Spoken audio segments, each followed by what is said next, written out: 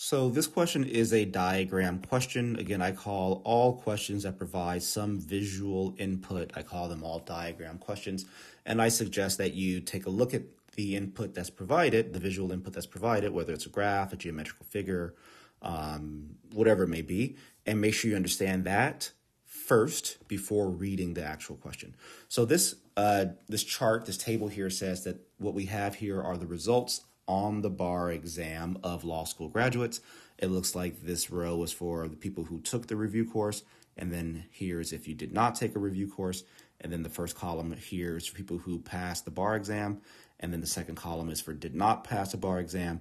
And I like to use this method called the pinpoint method, which basically just says choose a number and see if you can interpret what it means.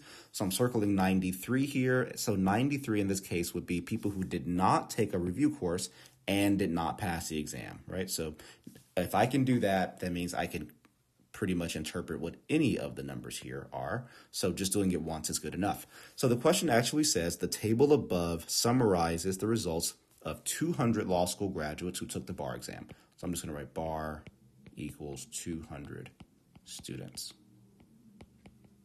Yeah, and we understand it's bar exam.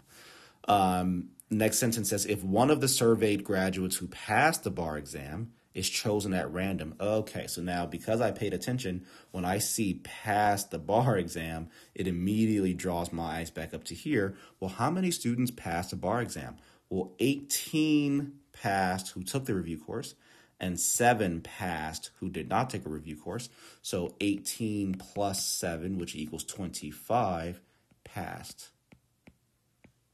So now I read this again. If one of the survey graduates who passed the bar exam is chosen at random for an interview, what is the probability that the person chosen did not take the review course? Well, anytime I see the term probability, right, so probability on the SAT basically can be translated as what you want over the total. So the total, we know for people who passed, is 25. What do I want? Well, I want to choose at random for an interview, probably that a person did not take the review course. Well, how many people did not take the review course? Well, that is 7. So 7 out of 25 is my probability, and therefore the answer is choice B.